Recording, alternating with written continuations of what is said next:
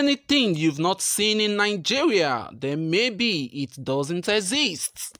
As May 29 keeps approaching very fast and Nigerians are waiting to see what will happen, the White Witches and Wizards Association of Nigeria has endorsed the forthcoming inauguration of the President-elect Bola Ahmed Tinubu. The group disclosed that they will provide about 300 witches and wizards to ensure that no harm at all comes to the way of the president-elect.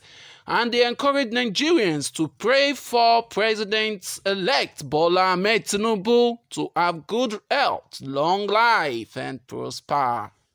Okwe Oboy, the spokesperson of the group, has assured the president-elect in his words that they are detoxifying and cleaning the city of Abuja for him to operate, that they've been unhappy with how politicians have conducted themselves since Tinubu was announced as the winner of the presidential election which held earlier this year in February.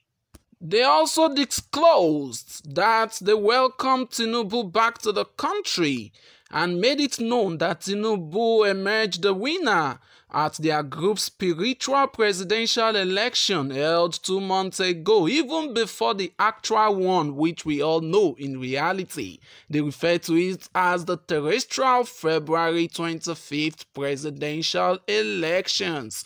They also urged aggrieved parties from the election to give peace a chance. And according to them, resorting to self-harm will do them more harm than good. Nigeria is a drama indeed, and we are all sitting and watching what will unfold. Meanwhile, we are all waiting for the Supreme Court. Thanks for watching.